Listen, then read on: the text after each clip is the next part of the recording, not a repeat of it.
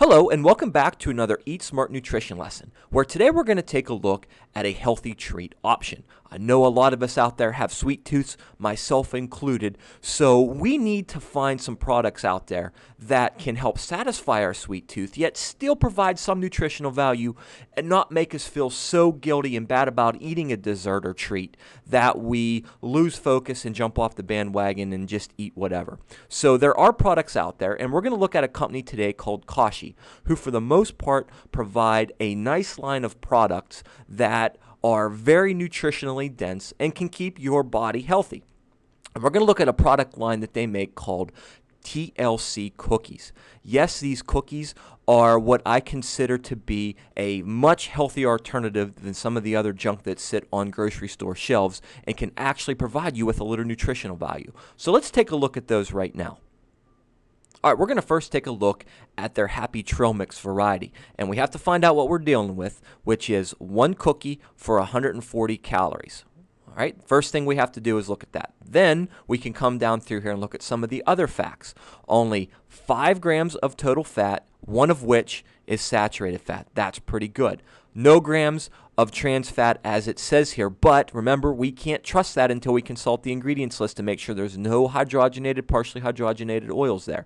So we'll take a look in a little more detail to confirm that. No milligrams of cholesterol, only 75 milligrams of sodium. Pretty good for a big cookie like this. There's 21 grams of total carbohydrate, 4 of which is dietary fiber. Seems too good to be true, doesn't it? So we must come over here and make sure that there's no fake fibers getting added when we take a look at this. Only 8 grams of sugar, again, pretty good. Hopefully there's no artificial sweeteners or things like that in there. We'll confirm. 2 grams of protein, and virtually there's no vitamin or mineral qualities there.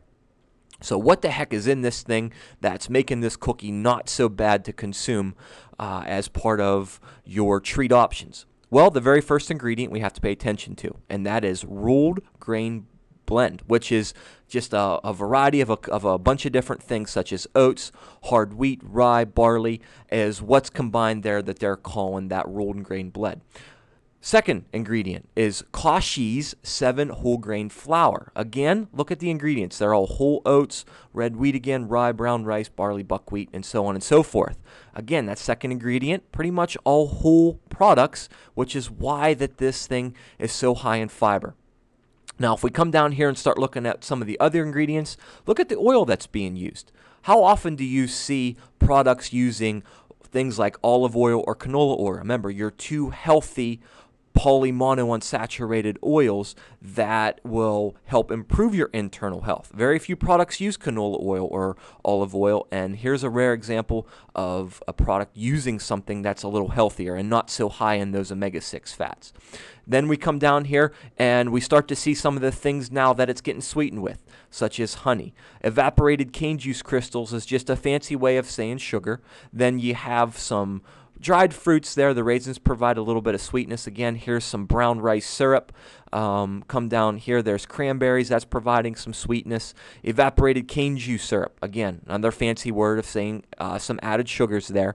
So, you know, there are some added sugars, which is where this 8 grams of sugar is coming from. But they're found way down the ingredients list here, and they're not too bad. Only 8 grams of sugar for a cookie is pretty reasonable, and why that makes these cookies a superior choice. So what about that fiber? Well, let's look here to see where that fiber is coming from. But remember, okay, these things up here, this rolled grain blend and this Kashi 7 whole grain flour is where you're going to get the majority of these 4 grams of fiber here. But then if you scan a little bit lower, you'll see things like oat fiber. That's not fake fiber.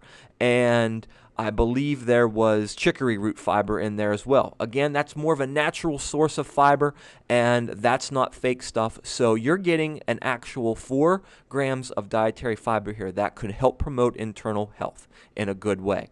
So for all those reasons just mentioned is why this cookie is a great choice. Now, there's another product out there that's more of a dessert chocolate lover style called the oatmeal dark chocolate.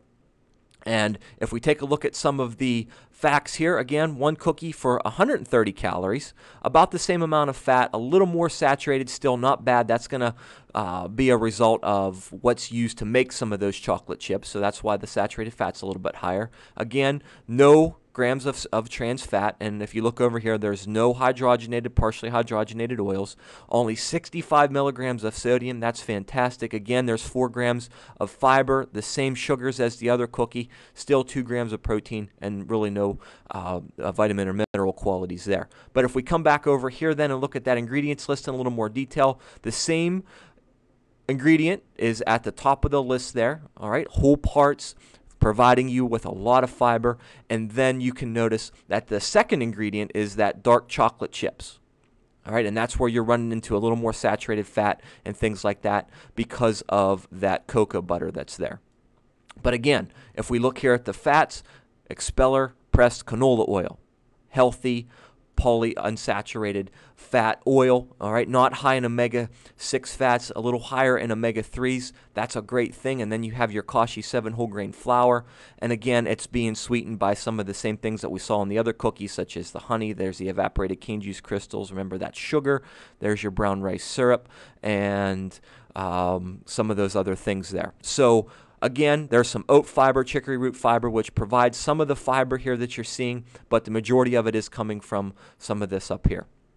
Now, to conclude this lesson, let's assume that you want to have a snack 3 and you want to make this healthy. Well, let's pretend that we combined one of the Kashi cookies, this is the chocolate chip, with a whole cup of skim milk. And if we come over here and we look at this nutrition facts panel, if we can combine those two, we're dealing with 1 cookie and 1 cup of skim milk for just 220 calories. This is what I would consider an ideal range for a lot of you for a snack 3 option. I would say to stay somewhere between 150 to 250 calories or so, depending on your calorie budget. But this is a very controlled way to treat yourself, but still get some nutritional value.